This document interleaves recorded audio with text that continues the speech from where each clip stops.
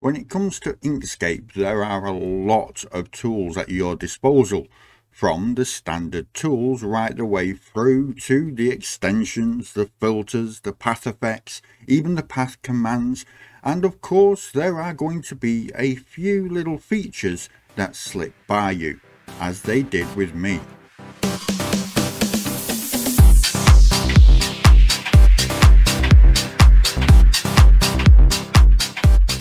Hello my friends, Rob here from Button Press Graphics, back with another Inkscape tutorial, and today I'm going to be going over the hidden little features that you might have missed when learning how to use Inkscape. Now, I have got a few of these from Dr. Mo himself, that is Martin. He's an Inkscape developer, and I'm going to leave the link to his channel in the description because he is really a great guy and a great YouTuber, so I strongly suggest going and checking him out as well, and that way you can find out what news and features are going to be coming up in the next update of Inkscape.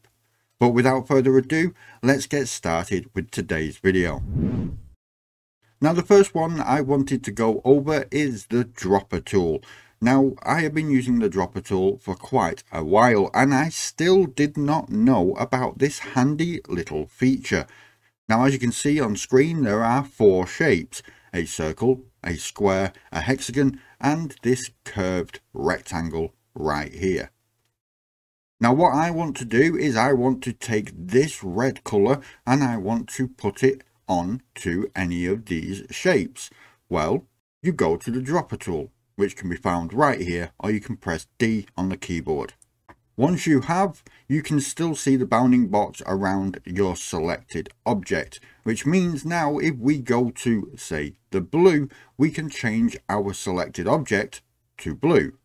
We can change it to light blue, or we can change it to purple. This is how the dropper works. But did you know that you can also hold Control and then use the color that is already in the box that you selected and paste that on every other object? Now, the next one is the space movement bar. What I mean by that is normally in order to move around the canvas like this, you will press in the scroll wheel. And then as you're pressing in the scroll wheel, you can move the canvas wherever you want it to be moved. But did you know you can simply hold on to the space bar, and with the space bar pressed, it will do exactly the same. Next are groups of nodes. When it comes to groups of nodes, as you can see, because this rectangle has curved corners, you can then select all of them from one side, hold Control, and selecting a node, you can move it away and towards without it skewing the rectangle. But did you know, as you can see right here, you have all of these arrows. This is because I have this button right here selected, which says Show Transformation Handles for Selected Nodes. This allows you to resize the group of nodes that you have selected. So as you can see, the blue nodes are the ones that I have selected at the moment, and by using these arrow keys, I can now increase the size while leaving everything else as it is. But you can also select the nodes again and get the rotation handles, and now you can move the rotation handles in exactly the same way you normally would using the select tool. As long as this button is pressed, these arrows will appear and you can make any changes that you want, and you can still use the modifier keys with these arrows just like you normally would. So holding Shift, you can increase the size of both opposite sides at the same time. You can hold Control and just increase the size of one end, and so on. Next are guidelines. Now normally you can bring a guideline down like this, and this little dot on the line is your anchor point. I have done a video on guidelines before. You can click on the link in the top right corner if you would like to watch that right now. But this is pretty much how you use the guidelines. You can then use snapping to snap that onto the surfaces that you want, so you can make sure that everything is lined up exactly how you would like it. But did you know, with any object that has straight lines, you can also convert the object into guides. For example, let's take this square right here.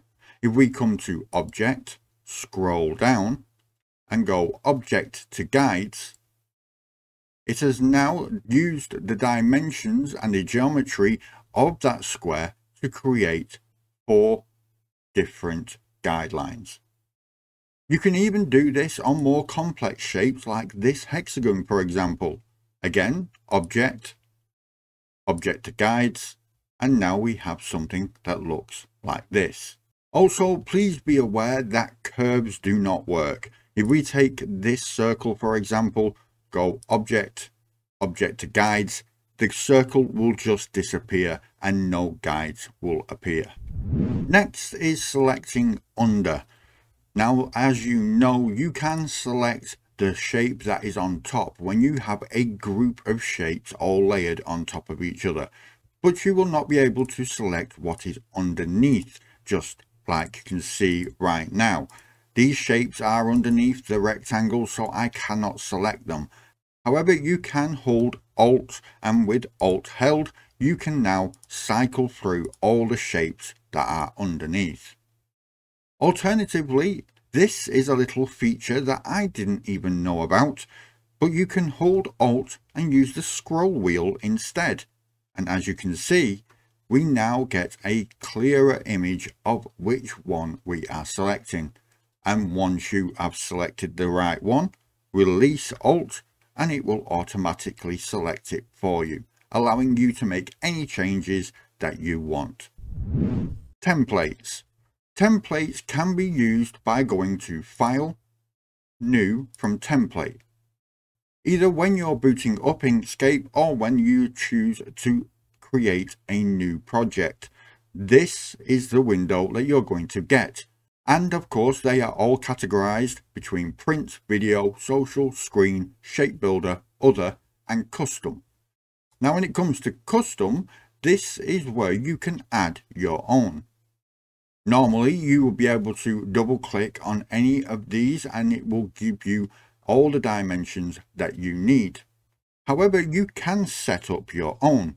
So if you come to your document properties, which is right here, you can set up all of your document properties. As you can see with mine, I am set to 2000 by 2000 pixels and I have the scale of 3.7. Orientation is portrait, but because we are working with a square, it really wouldn't matter either way. Now, of course, you can also include the guides, grids, the color, the scripting, the metadata, and all the licenses. All this will be included. Then once you have all the settings that you want, you can come to File and scroll down to Save Template. Now you can add the name for the template, you can add an author, which would be yourself, the description and any keywords that you want to add. Now do not select Set as Default Template unless you want all of these changes to happen across the board. So for this, I will just add Basic, click Save. And now with that saved, when you come back to New from Template, and then go to Custom, as you can see, the new template is right here. Next is another feature that I didn't even know until recently. It's Duplicate Transform. Now, when you normally press Ctrl and D, you will duplicate the shapes or a group of shapes that you have selected at the time. However, if you grab that duplicate and then say I was just to turn it ever so slightly like this. You can then hold Ctrl, Alt and D. It will give you a duplicate and it will add the transformation that you made to the last one. And if you keep hitting D, you can create some really cool patterns. Now this works with everything as well, not just rotating. So with this done, I'm going to duplicate, decrease the size, and then when I do it again, Ctrl Alt D, it will decrease the size again. And as you can see, you can get some really, really cool effects. Give it a try yourself. Yet another little feature that I didn't know there was a shortcut for is the transform keys. I think we all know about selecting an object and using the arrow keys to move it left, right, up and down, of course. But did you know that you can use the square brackets to rotate in 15-degree increments, just like this? And did you know that you can use the keys to increase or decrease the scale? Well, now you do. So there you have it, my friends. A few little features that you might not even know existed. There was even a few there that I didn't know existed, and I have been using this app for years. So have a play around with them. I know this has just made my life a whole lot easier. So of course, my friends, give this a thumbs up if you liked the video, give it a thumbs down if you didn't, and let me know in the comments if there's any of the little features that you know of that you think I've missed. Did you know that you can become a member of the Button Press Graphics YouTube channel? Well, now you do.